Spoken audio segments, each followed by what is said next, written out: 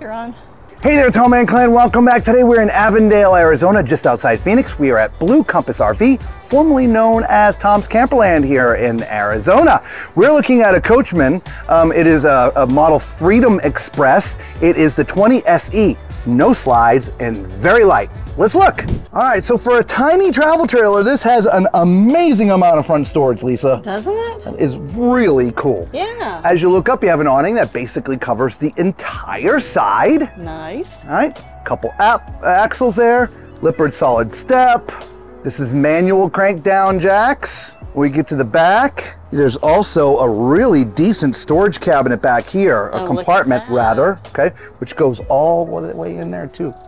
Nice. Right. There is no ladder as you see here, so you'll have to carry an extra accessory to get up to the roof. As we come around the other side, again, as you can see, there's no slide, but here's where your connections are, your water and power. We continue up to the front. You have another access door to that big front storage. Nice. All right, so let's go ahead and look at the numbers. This has a gross vehicle weight of 6,000 pounds and a cargo carrying capacity of 1,844 pounds. That means when it's empty, it's just a little over 4,100 pounds empty. Tow this with just about anything. Up front, two 20-pound propane tanks. Your spare tire is up here, placed for a couple of batteries, and you got an electric jack to get it on and off your vehicle. So let's go look inside. All right, so as you come in, you have this really unique dining area with an extended bench, which I kind of really like. Also, the table is movable. So if you want to take the table outside, you could take the table outside. There's storage underneath the benches as well.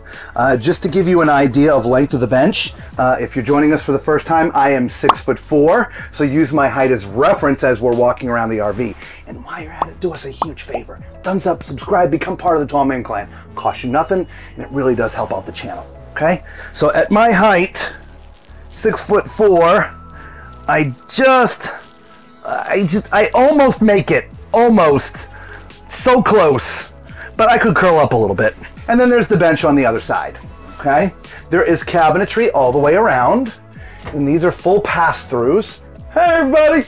And here you go, so it's a full wraparound cabinet right here. Wow, nice. Starts here and goes all the way around. Nice. Speaking of cabinets, you got this huge entry cabinet here. Wow. There's a hanging rack here, so if you want to hang clothes or coats or whatever, you do that.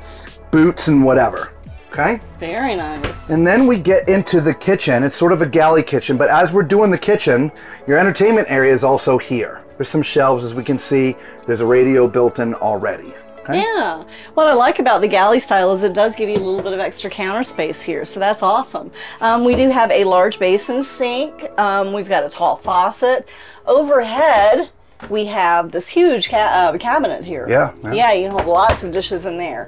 Moving along, we've got a microwave here. Magic Chef. Yes, we do have a 3-burner stove. We actually have an oven in here. Oh, yeah, look at that. Oh, yeah. So that's kind of rare these days, I think. Underneath, yeah, and that goes all the way in. It's deep. Yes. And moving back this direction, oh, we do. Oh, look at that. I love how they're doing that. I do too. So they cut that around the plumbing, so they're not wasting the space. I love it. And look at all the extra storage you have because of that. That's awesome. And then underneath as well. Nice. Yeah. And then we have a couple drawers here too. Yes. Yep. Nice. 1 and 2. Behind me, we do have a Dometic refrigerator freezer. This is propane, so this will work on either propane or electric. Yeah. All right. That's behind door number 1. Oh, you know what time it is. It's time for Coacmen's Toilet Test. All right, so if you're jumping around the video, remember I'm 6'4", so use my height as reference.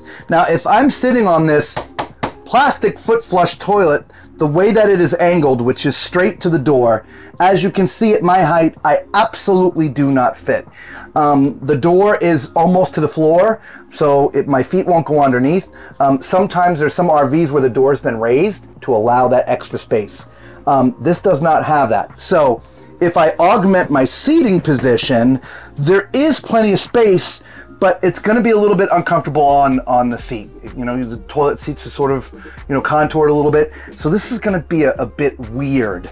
So I'm not going to go up or down with the thumbs because it does fit when I angle. It's just going to be weird if you're a big person. So if you like this floor plan that has no slides, but you're tall or a big person like me, you may want to come check this out. Over here in the corner, there's a nice little sink, decent size, a little bit of countertop space, not much, but a little bit. You do have a little bit of storage as well. Above, there is a medicine cabinet, and at my height, I can see my entire self. Pretty deep storage up there too. All right, there is no other cabinetry in here for towels and stuff, so maybe you got to keep those up in the front. So we're in a little corner shower, a little curtain, okay? So my head is up in the bubble, and so I could be 6'7" and fit up in the bubble. This corner shower is a little bit tight for a big person. It's a little bit uncomfortable. Turn back around again. Yeah, because when you did earlier, your arm was... Yeah, it was kind of, yeah, I mean, I'm pulling it in a little bit, so I'm pressed up against the wall. Yeah, it's a little tight for a big person, y'all. Yeah, definitely a little bit challenging. Up to the bedroom. Nice size bedroom for such a small travel trailer. All right, so let's lift this up first. So it does have some storage underneath here.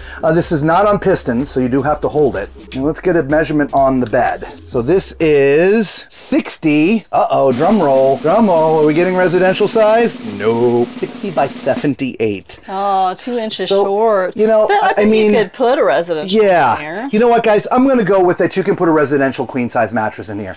We talked about this before. Sometimes it's hard to get an exact measurement on a mattress because they're kind of mushy. And so I would definitely say you could get a residential queen mattress in here, which is nice. So as you look forward, there's lots of storage up top. There's just no doors. Over here, there is hanging rack space in here for your hanging clothes, but it's not very deep.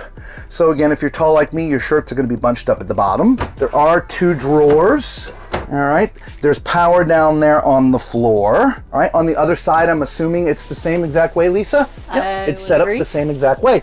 What you do also have are these cubbies back here, and there's power back in the cubbies. Oh, well, that's it's hard to see. Hopefully the camera's catching that. So there's power back in there. So if you've got a CPAP, that would be a great place to put the CPAP. Yeah, absolutely. And there's a place to mount your TV right here if you want to put a TV up in there. Very nice. So a nice, tiny travel trailer, guys, with no slides. So if you're looking for something lightweight that you don't need a big truck to pull and go places that, well, having a slide is going to be challenging, this is a pretty good floor model. If you're big like me, to reiterate, that shower is going to be a bit challenging. And the toilet is a bit challenging as well. So the bathroom's a little bit snug for the big people in the world, but other than that, nice floor plan.